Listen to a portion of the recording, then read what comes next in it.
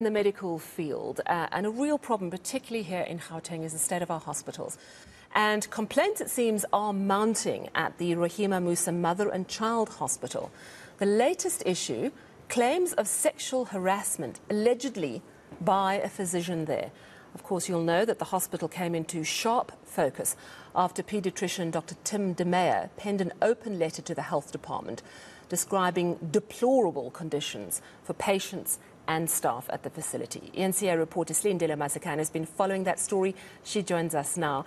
Slee, hi. I know that you've been to the hospital looking into this latest allegation, but just generally, could you tell me what you've seen and experienced at the hospital?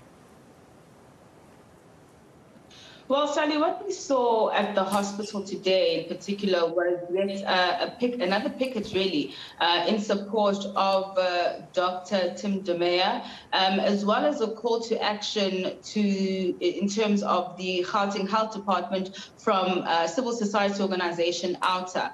Unfortunately, we weren't able to get inside the hospital, but we did manage, of course, to speak to some patients who were coming for some checkups, just to get a sense as to whether anything has improved since that open letter, of course, that you have said in your intro was quite scathing in terms of what it was saying with regards to the conditions inside the hospital, the kind of care that doctors want to provide to patients, however, are unable to because of some of the issues concerning that particular hospital. And what we saw today was out then demonstrating to say that there needs to be some accountability. The Gauteng Health Department needs to investigate the conduct of the CEO in terms of that suspension that was overturned, of course, through the intervention of the MEC, and also calls for just a commission in general in terms of the state of healthcare here in the country as a whole. It's been described as a crisis.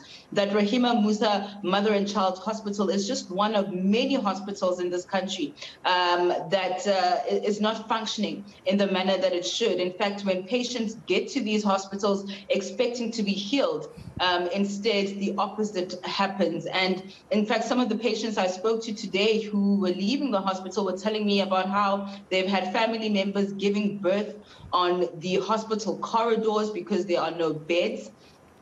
The treatment of these patients in terms of how hospital staff also speaks to them. It just doesn't sit well with them as well. But the latest allegation, which is also very concerning, is one of sexual harassment against one of the doctors at Rahima Moosa. We've seen a letter, an email addressed to the Gauteng Health Department alleging that there has been an incident of sexual harassment, a mother saying that she had brought in her child who had broken her arm, and while the doctor was examining her child, at the same time, he was allegedly trying to kiss her as well as touch her inappropriately. Oh, my word, that is a very serious allegation. And just one more thing to add to the hospital woes. Now, you've mentioned that the organisation Undoing Tax Abuse was picketing outside the hospital. I know that you, I think, spoke to Wayne Duvenage. Let's just take a listen to what he had to say.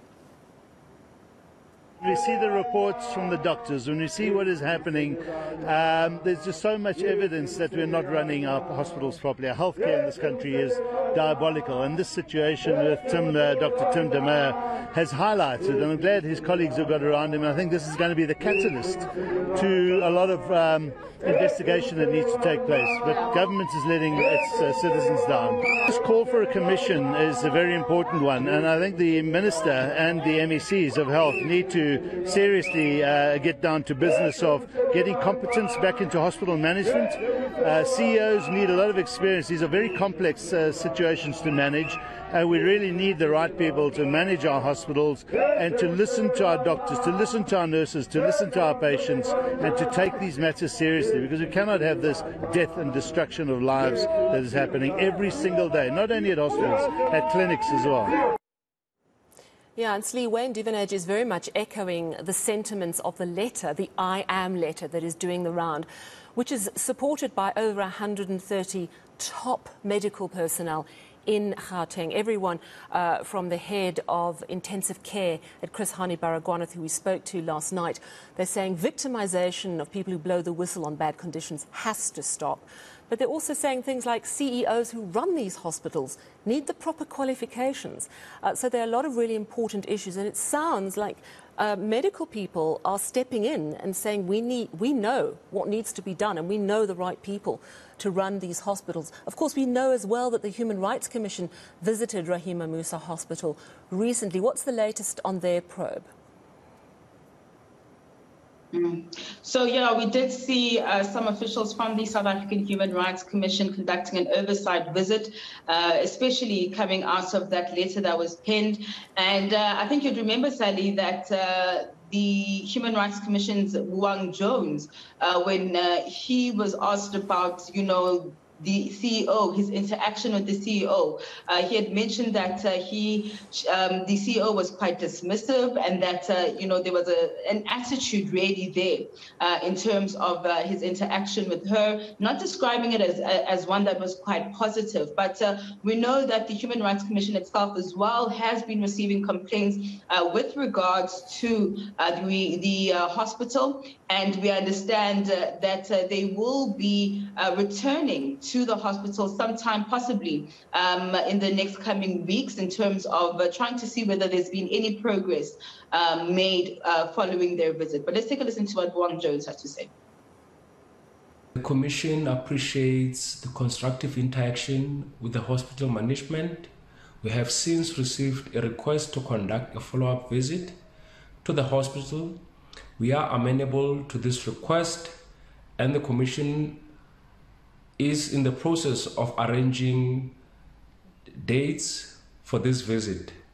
We have received complaints from patients at the hospital, and we hope that the hospital will be in a position to address the concerns that were raised by the whistleblower and the concerns that have been raised by patients at the hospital. All right, so there's a lot of eyes on Rahima Moosa Hospital and, of course, other Gauteng hospitals. A very important issue. Thank you for bringing us the latest. eNCA reporter Silindelo Masikane. Still to come.